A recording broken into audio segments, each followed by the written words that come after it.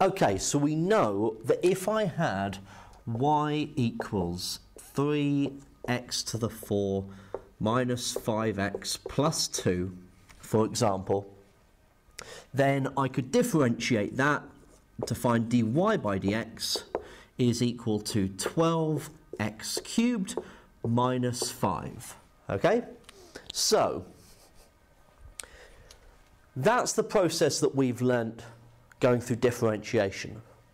So that if we have y equals, let's say, a times x to the n, then when I differentiate, the power comes down to the front and I take 1 from the power. Okay? So, how do I reverse the process? That's the question.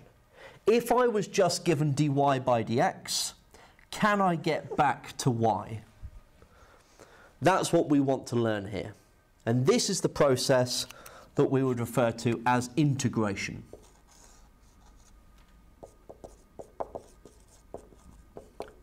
This process of getting from dy by dx equals back to y equals. This is a differential equation.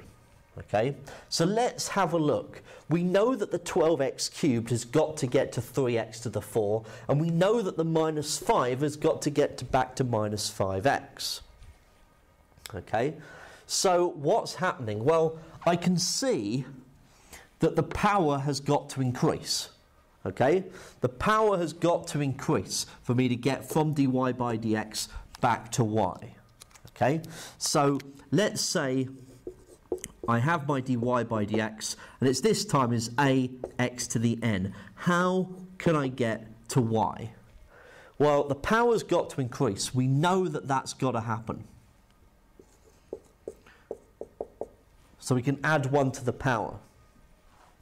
However, that's not all that happens, because this isn't 12x to the 4 when I move up. What's happening?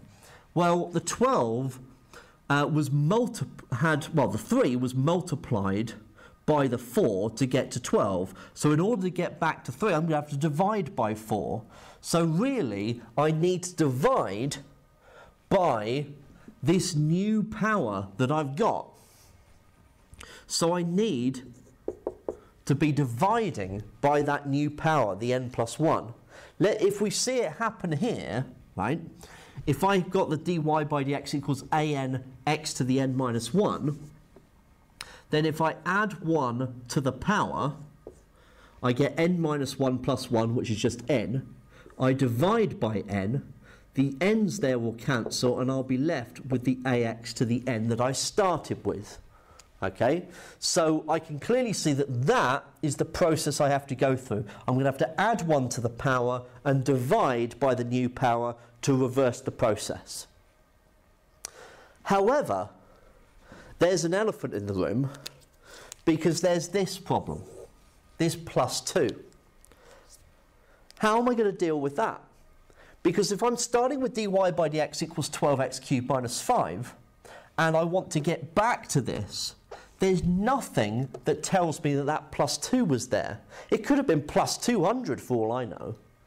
So when you differentiate, information gets lost. That plus 2, that bit of information there, disappears.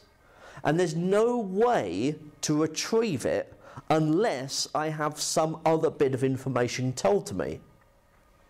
So when I integrate something like 12x cubed minus 5, I can get to the 3x to the 4 minus 5x. And I know that I can get to minus 5x because minus 5x differentiates to minus 5, so minus 5's got to integrate to minus 5x. But it's that plus 2, okay?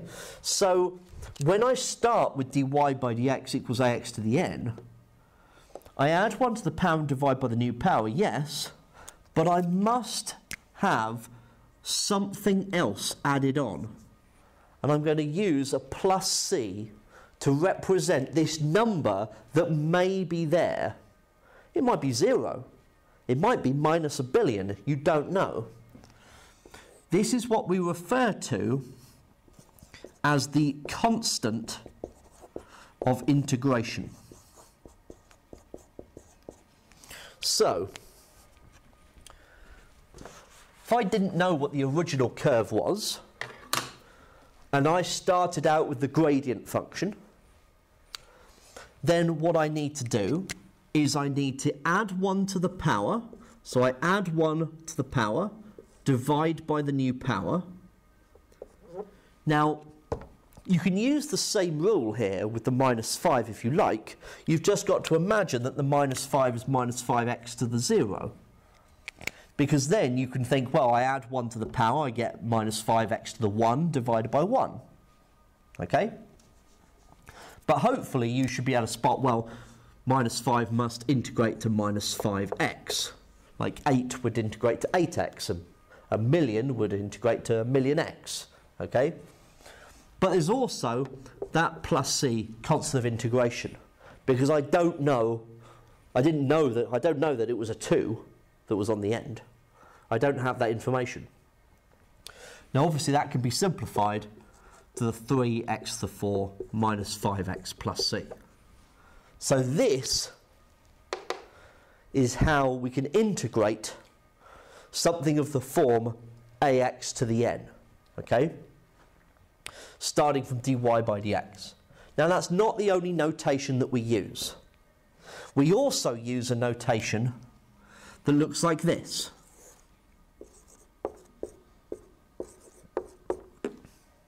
Okay?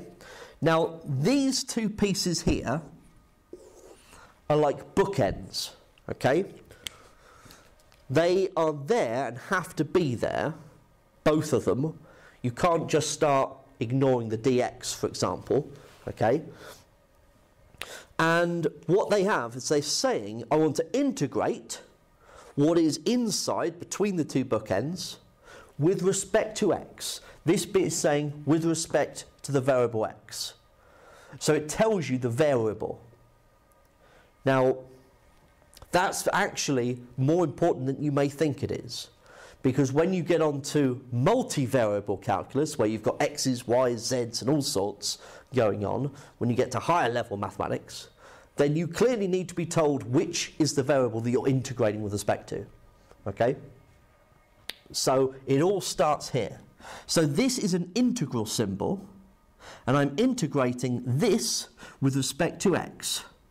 Okay? This is the notation that we can use. And if you've watched the previous video on the fundamental theorem of calculus, you'll recognise this notation. So we add 1 to the power, divide by the new power, and don't forget your constant of integration c on the end. Okay? So what we're going to do is we're going to go through several videos making sure we are well versed in this.